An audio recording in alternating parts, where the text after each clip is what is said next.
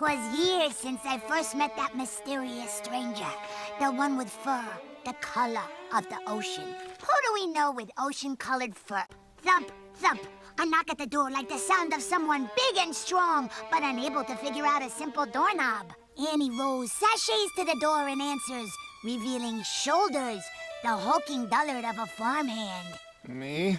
Shoulders strides towards Annie, but is distracted by a shiny object. Just when all hope is lost, enter Twigs, the crazy-eyed feral badger. Miss Annie, the robot apocalypse is nigh. I intercepted a transmission from my toaster. This is just ridiculous.